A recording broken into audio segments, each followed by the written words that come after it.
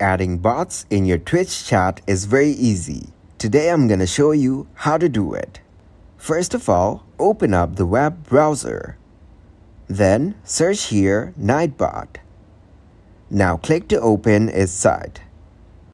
Once you get into its site, click to log in. And tap to log in with the Twitch button.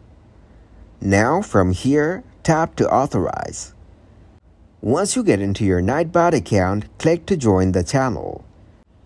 Then, copy the command it provides you to head to your Twitch channel. Now open up a new tab and search here twitch.tv.